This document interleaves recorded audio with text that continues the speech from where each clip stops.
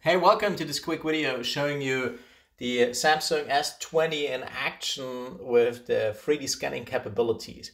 All right, so meet Bruno. This is one of the favorite plush toys of my 7-year-old daughter.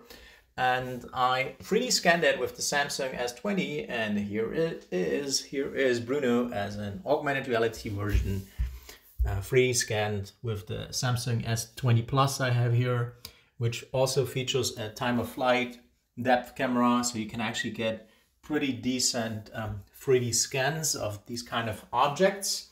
And so I'm using our Azure Spatial Anchors app that we built. So what I can do now, I can actually save a session. So I can basically store that Azure Spatial Anchor. Need to give it a name, Bruno. That's the name of the plush toy, right? All right, let's save the session. Now we save the session.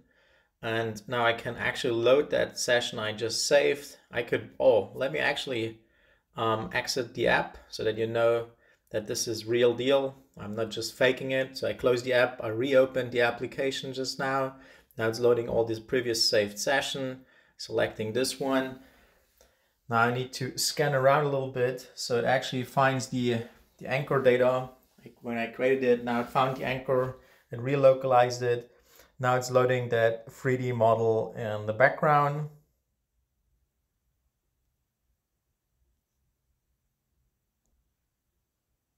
All right, now it loaded the model.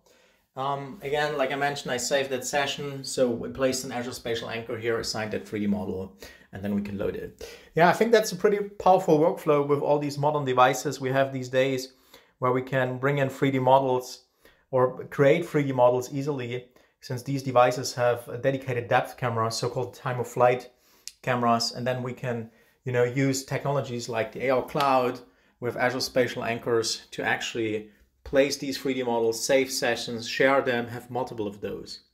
Alrighty, that's it. Take care, my friends, and have a wonderful day.